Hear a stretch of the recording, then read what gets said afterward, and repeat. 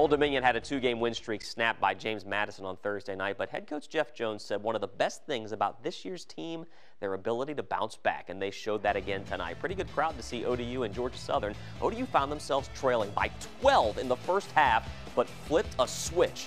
Here's Chauncey Jenkins with the steal, other end with the finish. He had a team-best 16 points. Game tied at 30 at halftime.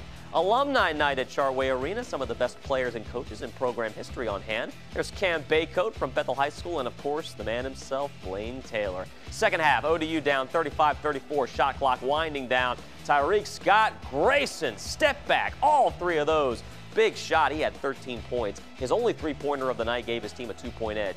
Another game, another double-double for number 0, Mekhi Long. Strong to the 10, 13 points, 12 rebounds for the junior. That put ODU up by 5 with just under 14 to play.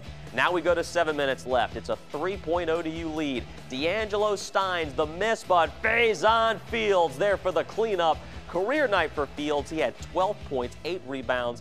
As a team, the Monarchs went 26 of 28 from the free throw line and get the win, 64-58, in another one they had to climb back from. You know, I'm not sure what did it. I know it wasn't me or the staff or anything else, but there was a flip that got switched there about midway through the first half, and we looked like a different basketball team. I think the guys we just didn't want to have a losing feeling. Like, the guys just want to win so much, so bad.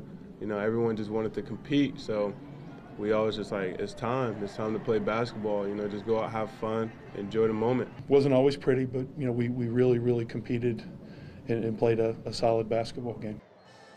ODU's on the road for the next 4 straight games starting Thursday at Georgia State.